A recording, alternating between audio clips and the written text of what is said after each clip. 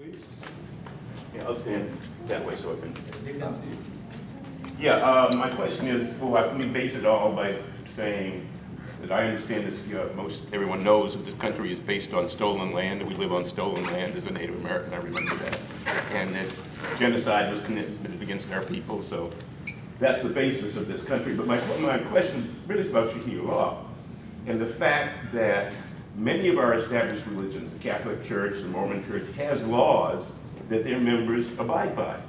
And that seems to me that's the argument to make, is we have a country where within any group, even if the Democratic Party, if I do certain things in the Democratic Party, if I support a Republican, openly they can say, we don't want you at a certain meeting.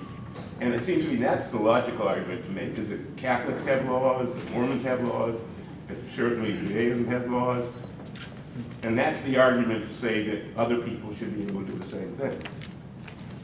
But only if they want to. In other words, yeah. The state cannot enforce religious law against members of religions. Even if they said that they wanted to be part of it, they always have a right to opt out. That's what it means to live in a liberal society. That Jews can leave Judaism, and Catholics can leave Catholicism, and Muslims can leave Islam, and the state can't force people to be part of it. Sir?